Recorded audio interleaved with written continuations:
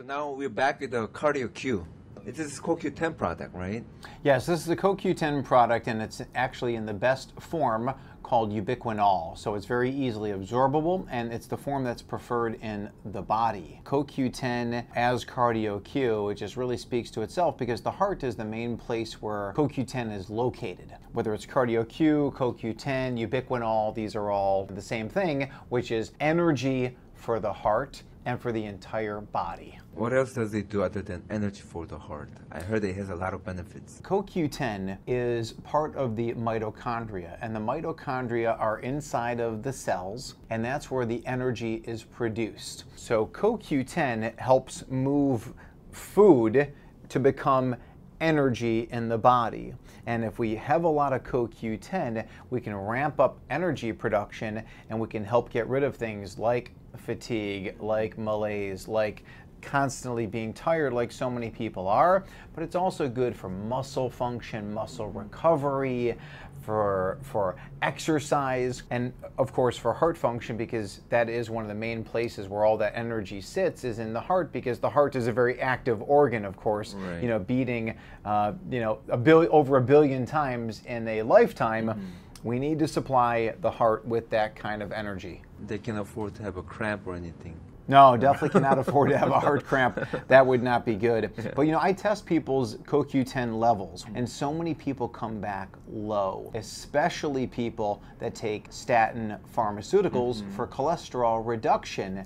And statins are well known to reduce CoQ10. We want to make sure that even if you are taking a statin drug, you take plenty of CoQ10 with that 40% reduction on average in CoQ10 levels, and that's not good. That's because both CoQ10 and cholesterol is made in the liver, right? Exactly. They're made in the liver, and they're made from food. And what happens is the statin drugs prevent the production of cholesterol, but also in that same avenue is they prevent the production of CoQ10, along with some other key ingredients. I think that anybody who's on statin drugs, certainly a lot of other pharmaceuticals may interfere with CoQ10 levels. You can get tested, but you know what? There's no downside to taking CoQ10, which is proven to help with inflammation, oxidative stress, is great for people with blood pressure issues, energy issues, you name it. CoQ10 and our product CardioQ can be helpful.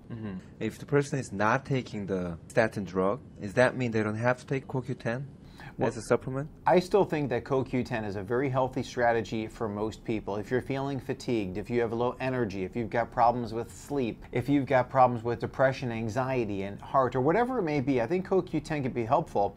And it's not just for the people that are on pharmaceuticals, because a lot of people, when we check their levels are low because they're not giving the body the nutrients it needs to get the job done, and that's where supplementing with CardioQ can be helpful. As we get older, the production reduces, right? And that's one of the reasons why. Unfortunately, as you know, Dr. Cho, as we get older, kind of everything starts to get worse, and that's really where supplements can come in. Is that, and also it's not even a matter of getting older; it's just a matter of we've been on this planet for so many years, where we've been exposed to all of the pollution and all the bad nutrition and dangerous 21st century living. That's where supplements come in to help repair a lot of that damage.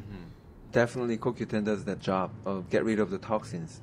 Well, CoQ10 makes everything function better. So all of those pollutants, everything that we're exposed to, air pollution, environmental pollution, toxins and chemicals in the household, it all needs to be processed out of the body, and you can't process it without energy, and energy comes from CardioQ. Oh, because it moves stuff. It moves stuff along. And those tiny little fuel factories called mitochondria, without CardioQ, CoQ10, they don't work. They don't work.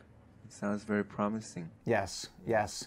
And there's a lot of literature on it as well. There are hundreds and hundreds of studies teaching about the benefits of taking CoQ10, CoQ10 supplements, and about the importance of CoQ10 in the body. And ubiquinol and the ubiquinol, does it really matter? Or is it like a tiny difference or like a huge gap?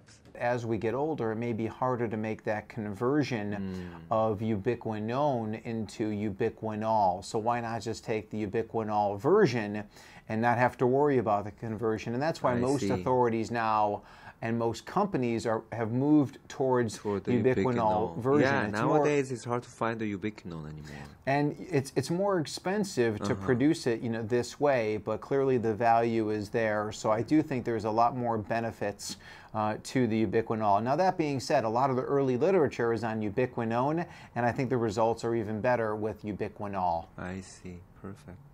Great. Thank you. You got it.